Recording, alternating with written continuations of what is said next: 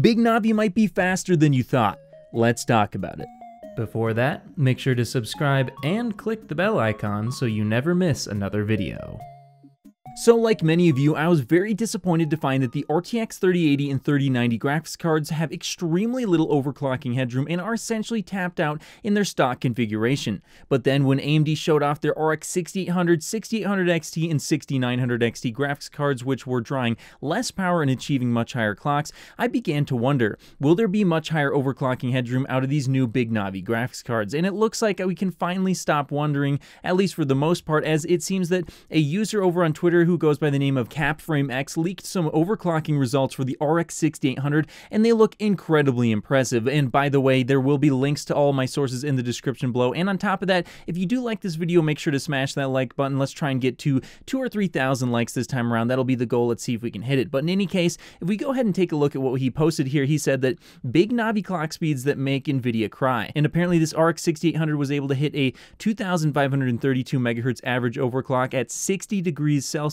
for the core temperature on the GPU, and it was apparently 100% stable. Now I'll say this, we don't exactly know, how good of a reflection this is on every single GPU that goes out there. This could be just one really good GPU. We don't know how much of a load on the GPU this is really producing, or at least I can't really tell by looking at this image. Maybe I'm just not looking at it correctly. And there's one other thing we do know about this though, and apparently it was done on a reference design, because he did reply to someone who said, "What cooler is that?" And he said, "Reference design, the fan curve is customized." Now when he says that the fan speed is customized, that means that, in a program like MSI Afterburner, you make a custom fan speed that ramps up probably quite a bit higher. This is probably running at like 100% fan speed under load, because otherwise getting 60 degrees Celsius with a low fan RPM just seems a little bit unrealistic. But if this does turn out to be true, it will be incredibly impressive, as if we take the stock performance of the 6800 or the stock specs, it's apparently going to be, I believe, a 2.105 gigahertz boost clock for the 6800.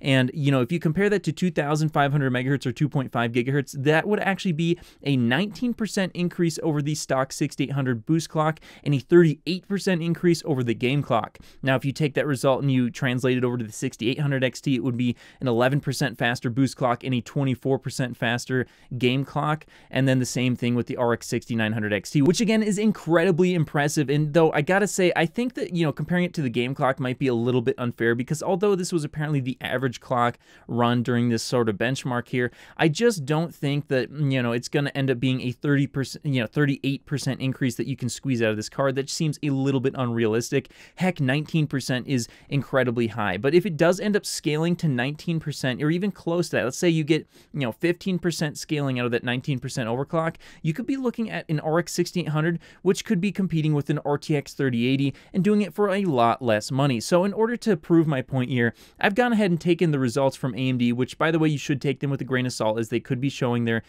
RX 6000 series graphics cards in their best light, as many companies would do. But if we do take their results, at their word, apparently when you compare the RX 6800 to an RTX 2080 Ti, which should be roughly as fast as a 3070, well, the RX 6800 gets an average of 92 frames per second at 4K and an average of 10 games, whereas the 2080 Ti gets 84 frames per second. So that would make the RX 6800 about 10% faster than the 2080 Ti with smart access memory enabled, which is pretty impressive already. But then if you factor in a 19% overclock on top of that, that makes it 29% faster. So if you compare that to the RTX 3080, well then the RTX 3080, at least according to Hardware Unboxed, is about 35% faster than a 3070 at 4K and 21% faster at 1440p, which means that at 4K, the 3080 would only be roughly 6% faster than an overclocked 6800. And the 3080 doesn't really have any overclocking headroom whatsoever. You might be able to squeeze 3-4% more performance out of it. So, okay, now maybe it's 10% faster, but that's not a whole lot more, and on top of that, you're looking at the 6800 having 6 gigabytes more VRAM. It has similar performance, and it's doing it for $120 less. That's really, really good in my eyes. And then on top of that, if you factor in 1440p results, the 6800 might actually even be faster. Now, if we take a look at the 6800 XT versus the 3080, here's where things get, a little bit more in AMD's favor. You take a look at the 10-game benchmark once again at 4K, and you'll see that the 6800 XT gets an average of 104 frames per second. The 3080 gets an average of 103 frames per second, which would make the RX 6800 XT 11% faster with the 2.5 gigahertz overclock. And I'm not entirely sure whether or not not they use smart access memory here. I don't think they did, but I may be wrong. But either way, an 11% increase is pretty impressive. And we do got to remember, though, if these results are showing smart access memory on all of them, Nvidia will be implementing their own version of that. So these results could end up looking a little bit less impressive whenever Nvidia gets that into their driver. But, you know, either way, again, 11% faster with that 2.5 gigahertz overclock and doing it for $50 less. Hey, that's pretty good because, again, you're getting a whole lot more memory. And then if we take a look at the RX 6900 XT and we compare it to the RTX 3090, a Reddit user saved me a whole bunch of time here and labeled all the bar graphs here, so I didn't have to do it this time. And apparently the 6900 XT on average would get at 4K about 117 frames per second, whereas the 3090 would get 113 frames per second, which would make the RX 6900 XT with that 2.5 gigahertz overclock and smart access memory as well as potentially rage mode enabled about 15% faster. So yes, it's definitely a best case scenario for AMD and definitely not a fair comparison, as not only is Nvidia not overclocking their 3090 here, but it also doesn't have smart access memory enabled, so not really entirely fair. But just to see that AMD could potentially get up to a 15% increase on average over Nvidia, at least in a best case scenario, that's really, really impressive stuff. And I think it's going to put, you know, a lot of pressure on Nvidia to get that RTX 3080 Ti out, as well as that smart access memory into their driver as fast as they can. So this is just what happens here when you get really good competition between two companies. It forces people to drop their prices down, as well as put new types of innovations into the products out onto the market. That's really, really good stuff to see.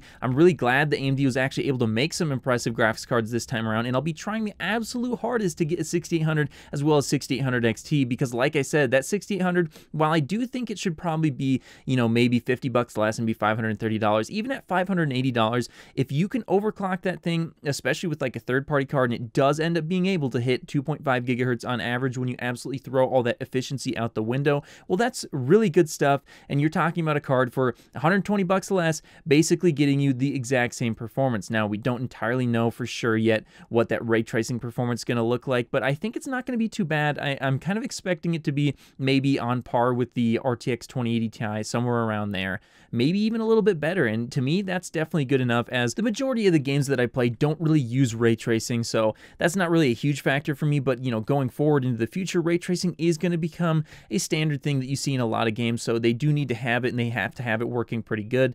But the one thing that they have to worry about is DLSS. I mean, I was just playing some Call of Duty Black Ops Cold War earlier this morning just to test it out on the RTX 3070, and, you know, DLSS works pretty good in there. So if AMD doesn't have a response to that fairly soon, it's going to be bad news for AMD, especially if it ends up being implemented in a global way where you can just feed any image into the graphics card and it'll take it at 1080p and upscale it to 4K and just give you a whole bunch of extra performance. AMD should definitely be worried about that, but I think for me, the biggest factor between these two graphics cards, if I'm going to be choosing right now, is going to be the driver stability. I know AMD had some troubles with that with the Navi cards originally, so I think they really have an opportunity to prove themselves here. I'll be getting it on day one if possible. I'll be getting a 6800 or 6800 XT, whatever I can get, and I'll definitely be reporting to you what the driver stability is like, because for me, again, that's the biggest factor. They have some really, really good performance here. The prices are pretty dang competitive. Now it's just down to AMD to, you know, prove themselves. How stable is it? But hey, that's just what I think. What do you think about the overclocked RX 6800 results? Do you think it's actually going to be able to hit 2.5 gigahertz,